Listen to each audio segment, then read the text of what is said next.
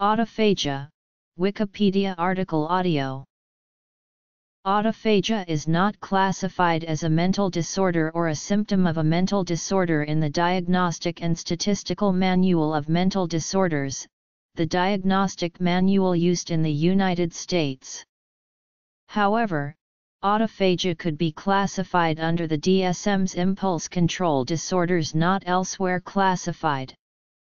Impulse control disorders involve failing to resist an impulse, drive, or temptation to perform an act that is harmful to the person or to others.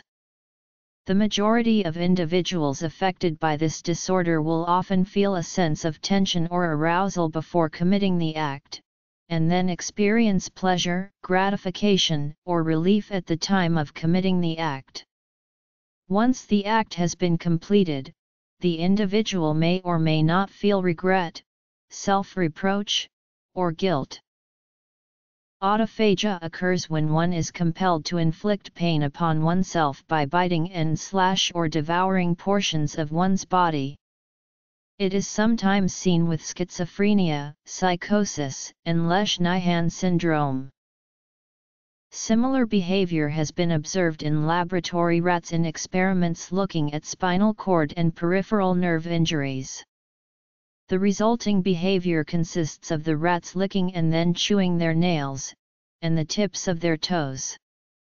In extreme cases, the rats will chew off whole toes or even the foot. In order to get rid of this behavior, researchers applied a series of evaporative, bitter-tasting mixtures on the rat's limb because most animals avoid chewing anything with a bitter taste. After testing this mixture on 24 rats with spinal cord injuries, only one rat had chewed its toes after a 2 to 3 week period.